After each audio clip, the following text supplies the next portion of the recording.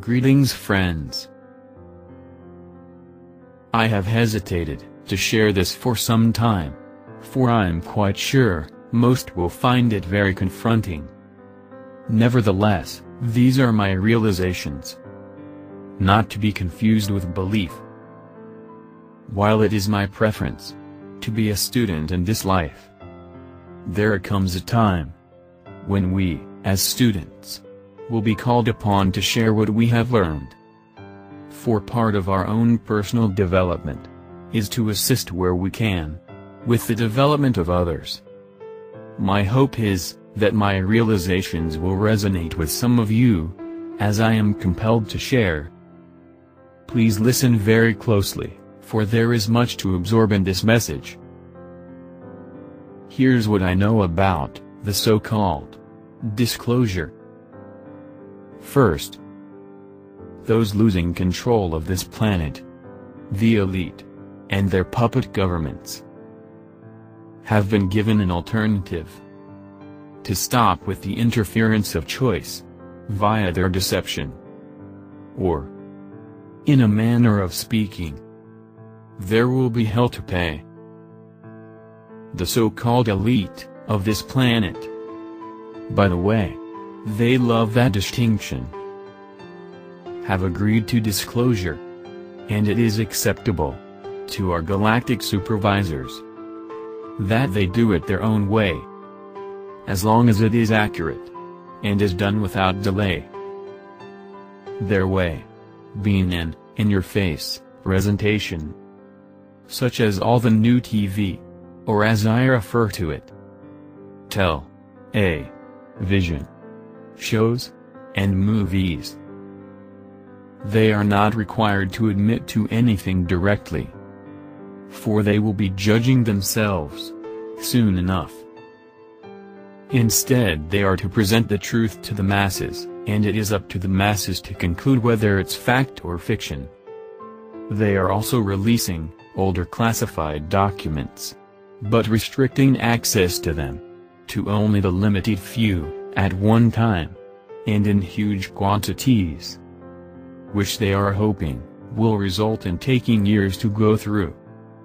Documents where the perpetrators are long gone, escaping prosecution, etc.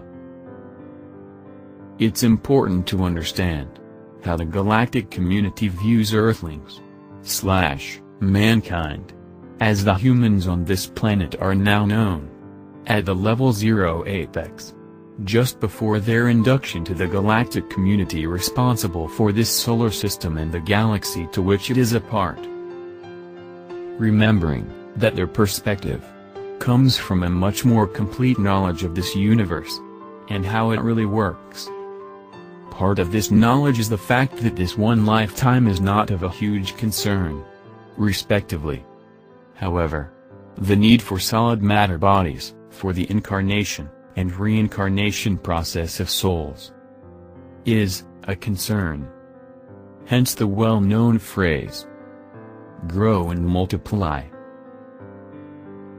In short, this very dense 3D universe is basically a big experiment. This experiment required some testing, as it had never been done before.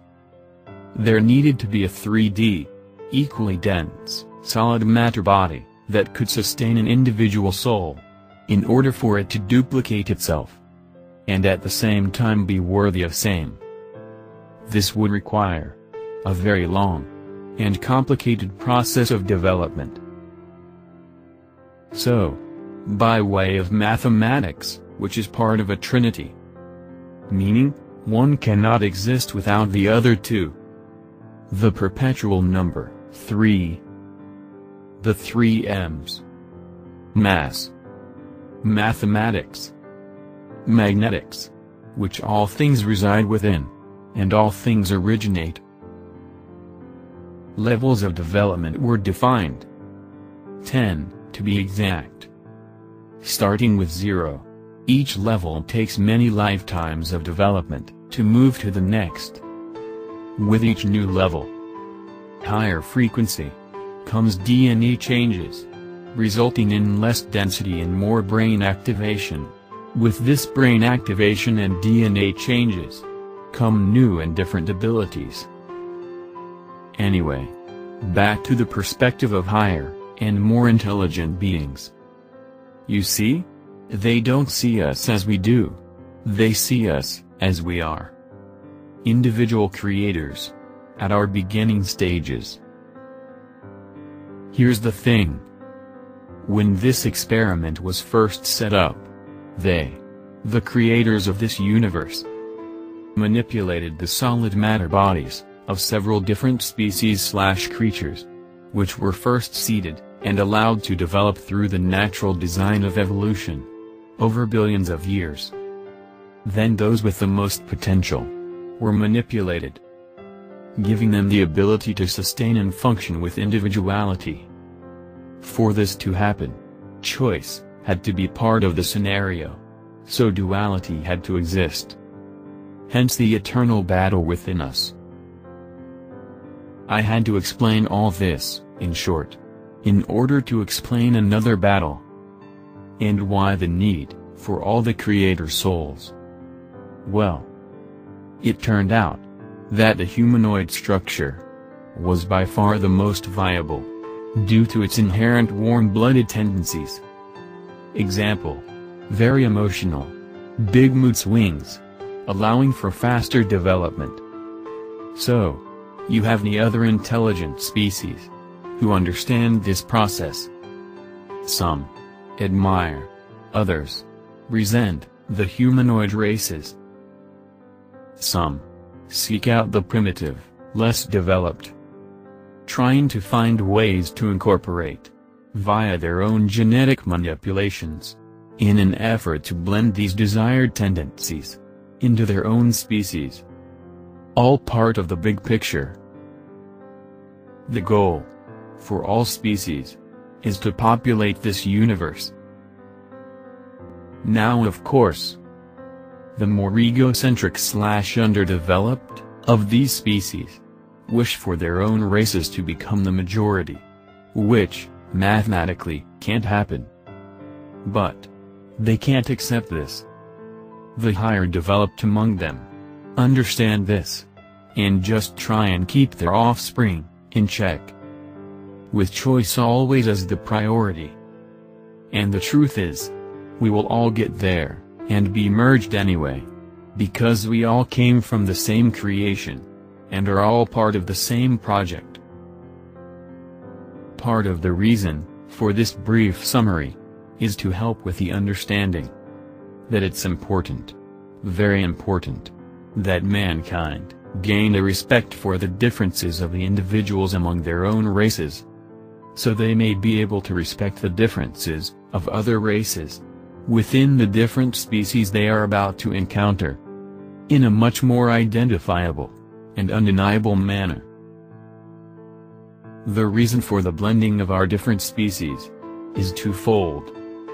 One is their hope to speed up their own spiritual development, thereby having a better chance of becoming the majority within this universe, and at the same time slow down the population of the competing species.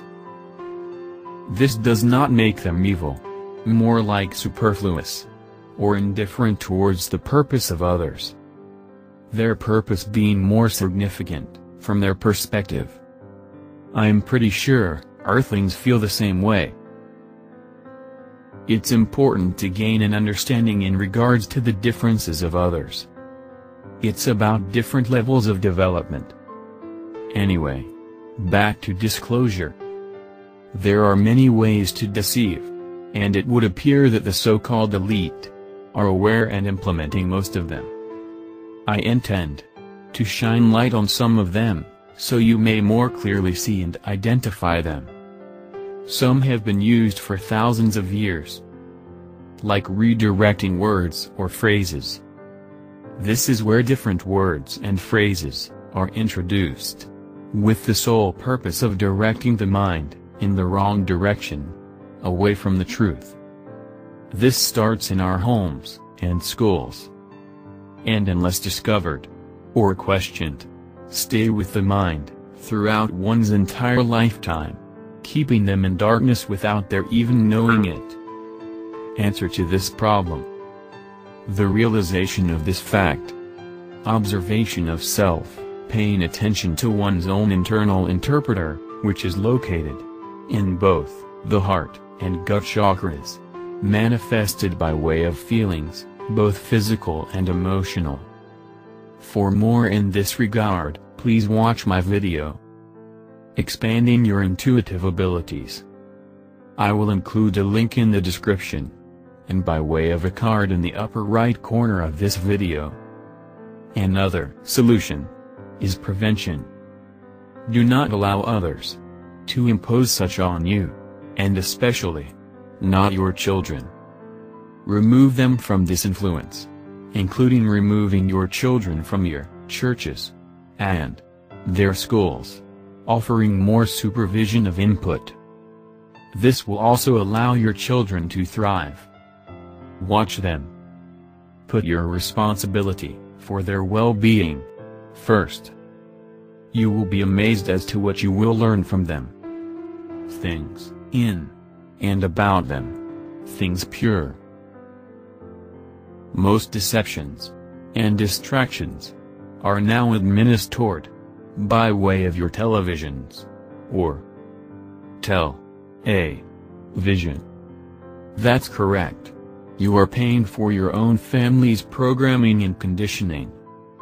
I don't think I need to say any more about that, except to say, you and your children can learn all you need to know by simply having access to themselves and the internet. At this point, I will end this video, and based on the reaction, by way of comments, decide if or what to share next. Thank you for your attention, and I look forward to your comments. Cheers.